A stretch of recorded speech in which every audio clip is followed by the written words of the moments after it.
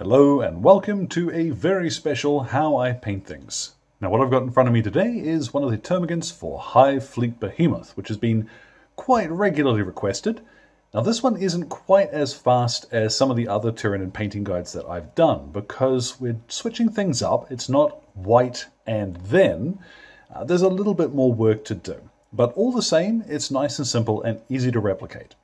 So all of the paints for this one will be listed in the description below. Let's get started. So you've got your gribbly, and the first thing to do is to prime them. Now I've used here white scar because, as I mentioned, I'm going for kind of a hybrid look between the new and the older, slightly brighter finish. If you wanted to, you want to lean into the more modern, darker finish, what I might suggest instead would be to use grey seer or a similar very light grey, because that's going to give you a darker, more moody sort of red for the body. In particular, I'd suggest against Wraithbone, mostly because that's going to make your red much more saturated and vibrant. And if you want the spooky finish, that's not what you want. All the same though, I am going to use white scar, and hopefully you'll see why. So when it comes to painting the body, what I'm going to use is Blood Angel's red. Again, if you wanted a darker finish, then Flesh Terror's red would work perfectly well. Try and stay away from Baal red though, because it's not going to give you quite the same contrast shading effect in the recesses as these ones do. So I'm going to go ahead and pop this over all of the body. I'm not terribly fussed if I do hit the horns or the carapace or what have you. The only thing I really want to avoid is going to be parts of his gun, so up around his hands and what have you. You see the hoses, I don't want to get those if I can avoid it. I'm starting off with quite a large brush. One of these little stiff bristled numbers, which is really good, as you can see, for just jamming in there. You don't need to worry too much about applying this perfectly. Remember that you are painting a horde army. So, Blood Angel's red, all of the skin. Now at this point it can be a little difficult to tell how this is going to turn out, and don't worry too much. If you do end up with any bits that you've missed, you can go back with a smaller brush and just tap a couple of dots of contrast into those recesses if necessary. Remember that we're not going to shade this with anything over the top, so those recesses, you need to make sure that you're getting the contrast all the way in. Now as for these pipes, or cables I guess, don't worry too much if you do get a little bit of red on them. What I'm going to use is some Cadian Fleshtone, and just carefully dab those in. The only bit I really don't want to hit here is going to be the red stuff. Parts of the gun that are going to be black in a moment, I can run over a little without a worry. Alright, now comes the fun part. Now if you want to lean into a more orange finish for this, what I'd recommend using here is Lugganath Orange, which is quite bright, but I am instead going to stick to Kislev Flesh, because in my experience, highlighting red with a fleshy color gives it this awful, natural, meaty finish, which is perfect for Tyranids, if you ask me. If you don't ask me, I've told you anyway. What I've got is one of my nice soft makeup brushes, because I want to leave next to nothing behind as I apply this. So working most of it out into a bit of old kitchen towel. You can dry brush the edge of the base to get a feel for what you'll leave behind. You'll see I'm not leaving very much at all. Even dry brushing along the carapace to give you a pretty good idea. Once you're satisfied, just very lightly across some of the more detailed bits of the red meaty bits. Concentrating on his face, his gun and what have you. If you find you apply too much, what you can do is actually go back to your Blood Angel's red and you can tidy this up very easily.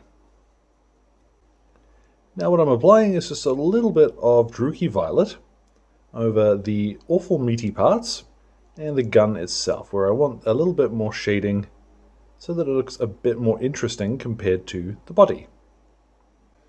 Now as that dries, I'm going to grab some Pallid Witch flesh and I'm going to paint in his teeth with a nice fine brush. I'm also going to paint in his tongue with this, and as well, probably off screen, but I am going to try and dot in his eyes with this too. I'm doing this now because if I make a mistake, the way I'm angling my brush, I'm going to hit the carapace on the top of his head, and I haven't painted that yet, so it doesn't matter too much. Make sure that you're also painting in his tongue, because we got plans for that later. And I'm also going to add a tiny wee dot of this onto the awful eyeball thing. I might need some more on my brush. And now for those eyes, I'm going to use Imperial Fist to yellow them in. Now if you don't want to use Pallid Witch Flesh, or you've just got white and that's what you want to stick to, don't worry, it's going to look fine. Now it's time to paint in his tongue. What I've got here, this is actually deep purple from the Vallejo Express range, which is very similar to Contrast. I'm using this because I don't have Leviathan purple with me, and honestly I quite like these Express range. Now at last, with all of that done, it's time to turn our attention to the carapace. Now there's quite a lot of black stuff on the Behemoth miniatures, so I'm going to use Black Legion for all of it. I'm going to start by using this is a medium shade brush. I'm going to paint in first of all his carapace, and then I'm going to swap down to a smaller brush to paint the other little bits like his claws and the gun casing, that sort of stuff. So take your time with this, and if you do hit any of the red stuff, don't worry too much. You just grab some red paint and cover it up, but try to be careful. Just remember that you are painting a horde army, so don't worry if it's not perfect. Okay, now we're looking a lot more done. If you want a more rich blue, what you could try would be instead something like Leviathan blue on the carapace. I don't think it's going to make a huge amount of difference based on what I'm going to do now, which is to grab some Calidor's Sky and one of my little makeup brushes again, although a small dry brush will work perfectly well for what I've got in mind here. What we're going to do, work some of that into my bristles, and you don't have to get all of it out this time, because what I want is to dry brush, or rather overbrush almost, against the detail and catch kind of half of these armor plates in blue. You'll see I'm not getting very much on at first, so a little bit more paint. Let's go along his head too. So what I want here is to get that nice blue tint to the edges of the armor, and yeah, just build your color up. If you do get any on the red, again, unless it's a really prominent area, don't worry too much about it. It'll pretty much fade away once you've got a whole legion of these guys on the table. Now, if you do want to bulk out that blue color a little bit more, you can then start dry brushing from the opposite direction. And you're going to build up more of the blue about halfway along these armor plates. And now for that sharp, icy edge, what I have is Fenrisian Grey. And we'll do the same thing again, just very lightly catching on the edges. And this time, being a bit more sparing. You'll see real quickly how that comes out. So all over the carapace with this. Now remember I mentioned you can tidy up with some normal acrylic any skin that you've overdone. And what I've got is some Evil Sun Scarlet, and you can very quickly cover over that. If you want to, you find you've covered over the bits that you wanted to stay fleshy, and go back to your Kislev flesh and very lightly highlight with that too. And as always, bear in mind that you are painting a horde army. So I've been quite fussy and I've gone through that tidy up because I want to show you what done looks like. But once you've got 30 of these guys on the table, if anybody points out, oh, there's a little bit of blue at the back of his head, you can push their nose in. Don't let anybody fuss you about a horde army, trust me. The last thing I'm going to do is grab some Storm Vermin fur. And one of my grimy little brushes from the stationery aisle, I recommend cheap brushes, man. You'll find them at all sorts of places, and they have all sorts of uses. Do pick up any little cheap bits of rubbish which look like they might be fun to have a play with, because you'll often find a use for them. So I'm just going to dry brush the other black bits that we haven't touched with a little bit of Storm Vermin fur. Then I'm going to take this fella outside, hit him with a matte varnish, pop a base on him. Base recipe will be in the description, so you won't miss out there. Let's get a look at Hive Fleet Behemoth, all done.